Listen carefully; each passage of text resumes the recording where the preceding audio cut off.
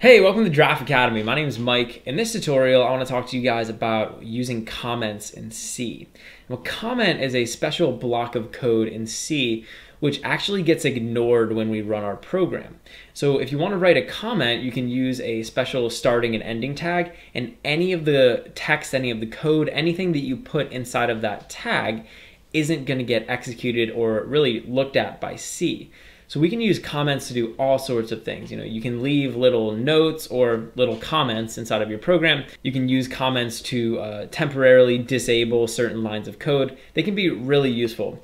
So I'm going to show you guys the basics. Down here in my program, if I want to create a comment, I can start a comment using a / and an asterisk. And you'll see when I put this asterisk in, all the code in my text editor changed color.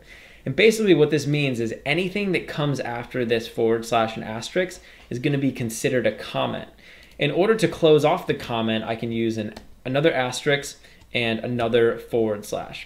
You'll see the code changed back to normal code. Inside of these two asterisks, I can basically write out anything I want and it's going to get considered as a comment. So for example, if I wrote out like my program and I ran my program, this whole thing is going to get ignored by C.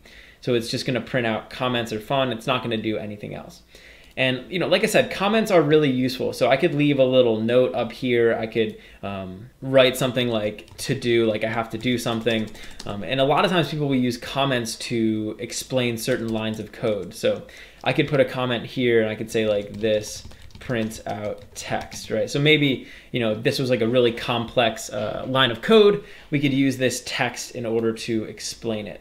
You can also use comments to do something called commenting out a line of code. So for example, let's say I wanted to run my program, but I didn't want to have this line of code in there.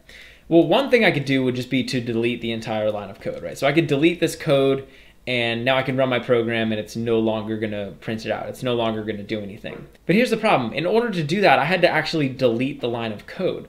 So instead of deleting it, I could just bring it back and I could comment it out. So I could basically surround it with these comment tags, and now the computer is just going to ignore it. So it's not going to render it because it's been commented out.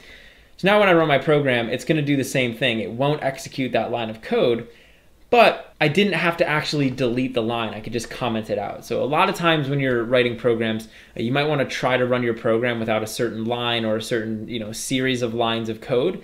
And instead of deleting them and then running the program, you can just comment them out and C will basically ignore them. So that can be really useful. So those are the two basic uses for comments, and essentially comments are open, right? It's just a way that we can write out information in our files that won't get rendered by C. And so you can really use comments to do whatever you want. Now I will say one best practice with comments is to use them sparingly.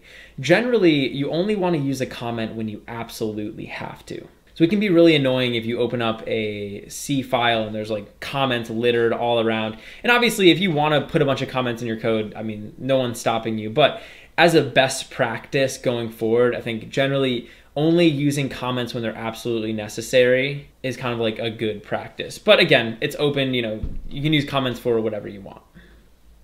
Hey, thanks for watching. If you enjoyed the video, please leave a like and subscribe to Draft Academy to be the first to know when we release new content. Also, we're always looking to improve, so if you have any constructive criticism or questions or anything, leave a comment below. Finally, if you're enjoying Draft Academy and you want to help us grow, head over to draftacademy.com /contribute and invest in our future.